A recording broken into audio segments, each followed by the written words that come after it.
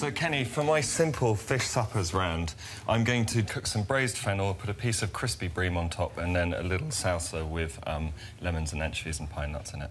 Well, I'm going really simple. I'm going to do some pan-fried salmon. Yeah. I'm going to make a nice little vegetable stew, almost a ratatouille, really, and that is it. Really, really simple. Kenny dices the aubergine and then chops a courgette and a red pepper for his ratatouille.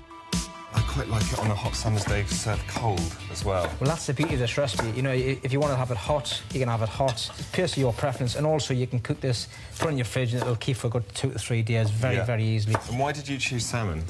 It's one of those nice oily fishes that I think just goes really well with the richness of the tomato stew. Yeah. Next, he chops a yellow pepper, a red onion and some garlic, and he's ready to fry the vegetables. I just want to break down the vegetables a bit, that's all. It's really colourful in there. So a little bit of tomato paste, about a teaspoon, not too much. And I just want to bind that in, and that'll sort of nicely thicken the stew a little bit. I'm just going to cook that tomato paste out, then just a little bit of tomato juice. You could use stock if you wanted to, but I just want to continue that nice tomato flavour. Yeah. And then a good season of salt and pepper.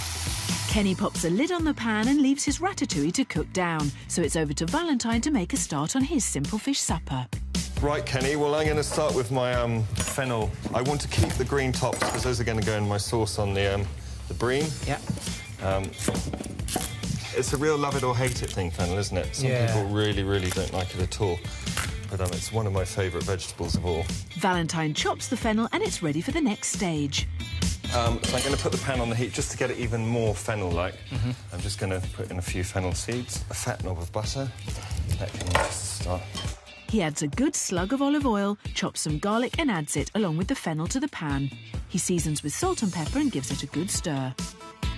Kenny, I'm just going to add just probably half a glass of wine. Right. Or a glass. Turn that down. Just so it's kind of simmering in a healthy way. Yeah. Lid goes on. Fantastic. Valentine's hoping his bream with braised fennel is just what the judges are looking for, whilst Kenny believes his salmon with ratatouille is a winning combination. Which one will be perfect?